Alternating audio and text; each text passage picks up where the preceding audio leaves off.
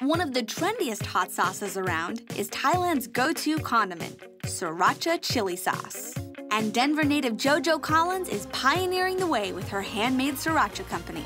Strap on your bandanas, it's sriracha time. All right, JoJo, this is a serious getup. Well, it's a little bit more fashionable than a hazmat suit, but we're mostly gonna keep ourselves protected from all of these chili peppers.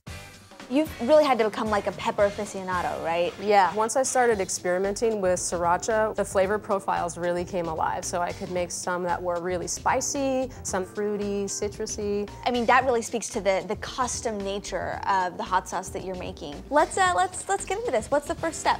Okie dokie. So I'm gonna let you decide how you wanna run this batch. Really? We're gonna do 20 pounds. So the Long Hollands are a little bit more mellow in terms of heat, also this gorgeous red color. Absolutely. So we're gonna start with the Long Hollands. These are a great pepper to start with if you're making sriracha at home. These orange habaneros are definitely gonna have a nice heat on them. If you wanna kick up the heat, you'll throw in more of those. All right, now I'm nervous to add a bunch of these guys, but we'll just start adding them. Let's do it. Sprinkling with the habaneros. They are nice and citrusy. They give this really great zingy kind of heat that I really love. These red mushrooms, I think, are almost on par in terms of heat with the orange habaneros. They have a nice kind of floral punch as well.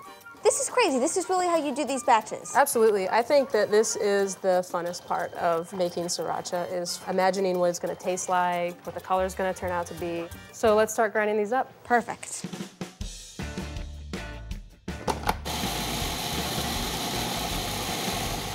I think that looks good. Before we open these up, this is where these are gonna come in handy, because we're definitely gonna get some pretty heavy vapors. Take these tops off, give a little swipe.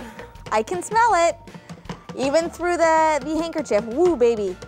Next, we add some elements that set sriracha apart from regular hot sauce.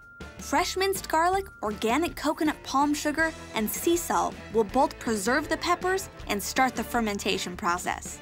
All right, JoJo, how long will this ferment for? This one's gonna go for a couple weeks, so it's not quite ready, but I do have some stuff that is.